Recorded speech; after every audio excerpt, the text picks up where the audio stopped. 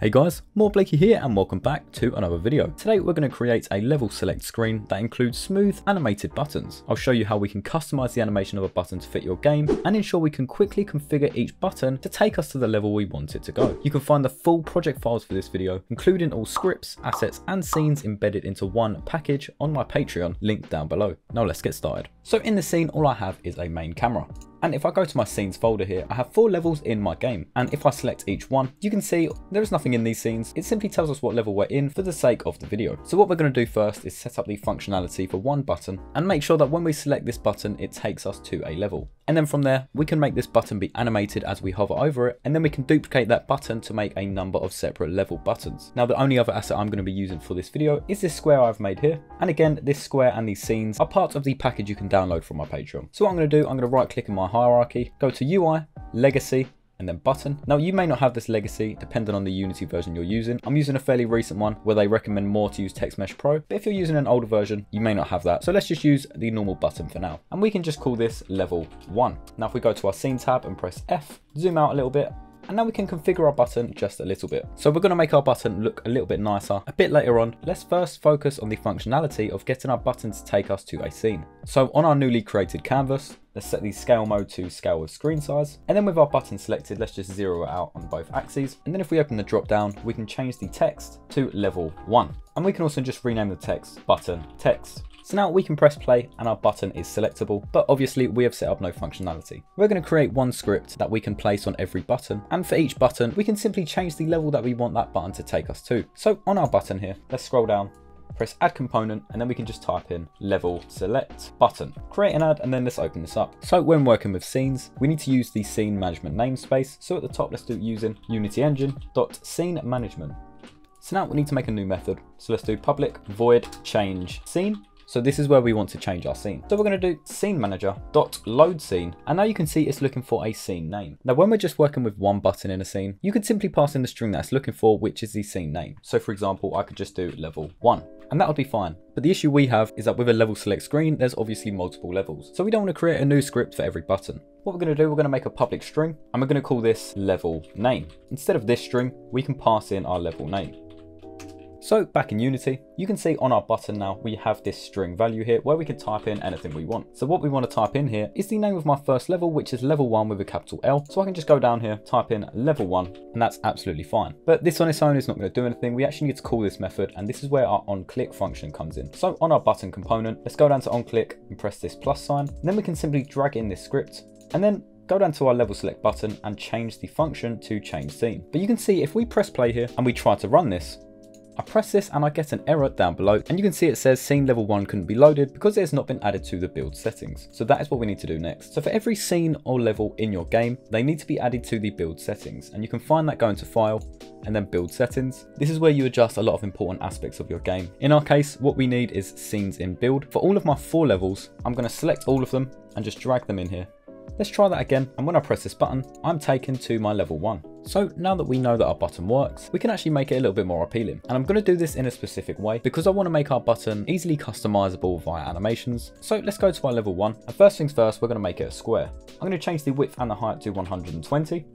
And then I'm actually going to remove our image component here. It's given us an error. You must have a graphic target in order to use a color transition. Well, this is where we're going to switch this. So let's go to our transition, go from color tint to animation.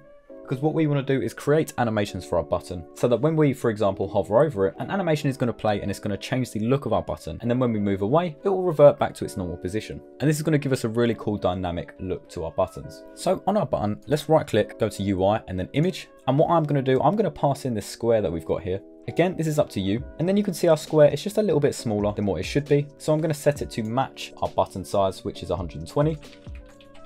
And then our button text, I'm just going to change this from level 1 to 1. And then let's just increase that font size. And then we can just change the color to white. And we can even add a nice little shadow to our number here and do the same to our square. And now we have something that's just a little bit more professional. Again, the customization I'm doing now is optional and it's completely up to you. But finally, I'm going to right click one more time, go to image, and then we're just going to call this background. And while we're here, let's rename our square to outline. So on our square, let's choose a sprite. And I'm just going to use a basic square that just comes as part of any Unity project. So let's resize our square so it is the full size of our gap, so we can just do 110. And then I'm going to change the color to black.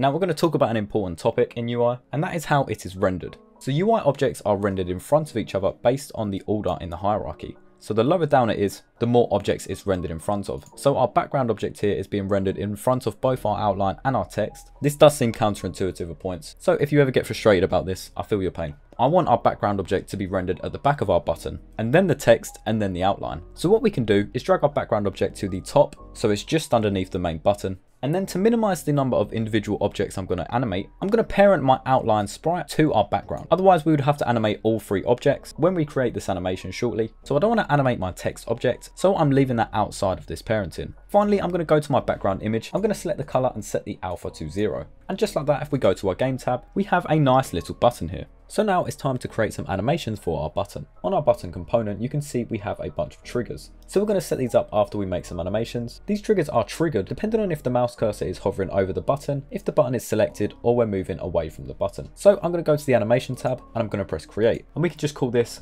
button highlighted. And then from here, I'm going to start recording our animation. I'm going to go to about 15 frames in. And then with our background object selected, I'm going to rotate it 45 degrees. And then with our background object selected, let's grab the alpha channel and I'm going to set it to something like 60. When our player hovers over our button, it will look like this. So now what we need to do is make another animation going back to the button's normal state. I'm going to drag and select all of our animation frames here and I'm just going to Control C. And now we can press this drop down, press create new clip, and then I can just call this button normal.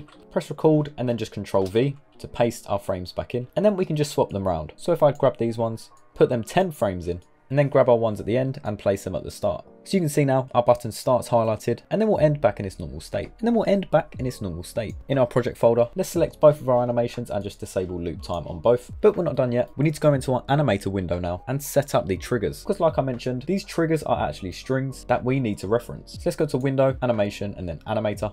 And you can see we have these 2 states here. So what I'm going to do, I'm going to set our default state from entry to normal. And then I'm going to right click and make a transition to highlighted. And in this state, I'm going to disable exit time. And I'm going to set transition duration to 0.1. And then we're going to go to parameters at the top of our animator tab. And we need to create a trigger. So because we're going to highlighted, we need to find the highlighted trigger, which is highlighted with a capital H. Click this plus sign, press trigger, and then type in the exact same. And then on our animation transition, let's just add a condition, that being highlighted. So now let's do the same going back to our normal. But now we need to make a trigger for normal. So let's go parameters, trigger, and then normal. And then add that trigger here. And don't forget to disable exit time and set our transition duration to 0.1. And now you can see when we press play, when my mouse is not on the button, it's behaving as it should. But when I hover over it, our animation plays. And we have some nice visual feedback to the player that we are hovering over the button. And when we move away, it disappears. And we can do this continuously and it's nice and smooth every time. So before we start making an actual level select screen with multiple buttons, I'm going to add a little bit of polish just to make each button look that little bit better. So at the moment, if we press play, you can see the minute it starts, it kind of starts off in that triangle state and you can see it very quickly goes to its normal state. And that's because in our animator component, you can see it goes from entry straight to normal. So that means it starts off in that triangle state because that is how our normal animation starts. So to fix this, we can simply just right click, press create state and then empty, and we can just call this start. And then we can change our default state to this start. And then we can make a transition from start to highlighted, disable exit time, set transition duration to 0.1, and then use the highlighted trigger. So now when we press play, you can see we don't start off in any animation, it's just nice and normal, and then we can just hover and move away as we normally would. So I want to make one more animation for when the button is pressed, because at the moment if we press it, there is no visual feedback. So reselect your button, create new clip, and then we're just going to call this button pressed. And then what we want to do, go to your highlighted animation, and I'm just going to copy our end frames, go back to your pressed, and then paste those in. Because we want our animation to start in our highlighted state. And then we can go to something like 2 frames in, and I'm going to go to my background object and just increase the alpha to something like 120.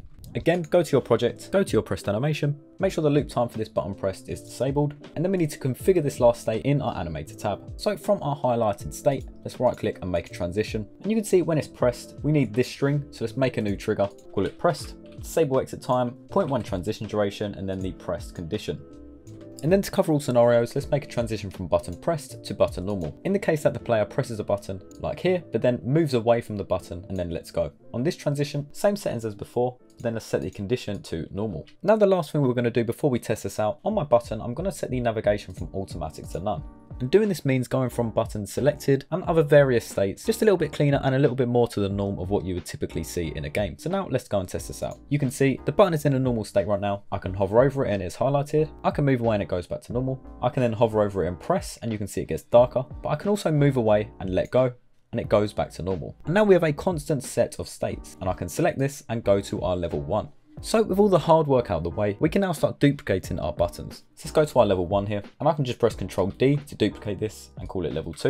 And then I'm going to make 2 more copies of this and just call this level 3 and 4. So now with our 4 buttons made, we want to spread these out evenly across our canvas. And we can use something known as a grid layout group to do this. Now alternatively, you can just do this manually, but a quicker way to do this that I like to use is called a grid layout group. So on your canvas, press add component and type in grid layout group. And you can see our buttons are now in a bit of a weird state, but we can configure this. So firstly, let's go to child alignment and change it from upper left to middle center. And then I'm going to add some nice spacing in between each. Let's go on the x-axis of our spacing and just drag out here.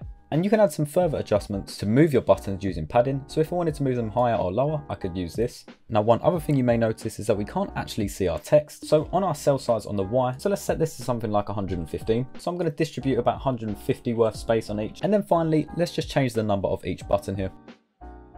But we're not quite done yet. The last thing we need to do is change the level that we're going to on each button. So I'm just going to change each of these to the correct scene name. And now with that done, it's finally time to give this a test. So you can see right here, I have 4 buttons and I can hover over each one and we get this really cool dynamic effect. If I wanted to go to level 4, I can select this and we go to level 4. And same goes for every other one. So there you go guys, I hope you enjoyed today's video. Everything you've just seen in this video is available as one single package from my Patreon, which can be found down below. But apart from that guys, I'll thank you all very much for watching today's video and I will see you all in the next one. Bye.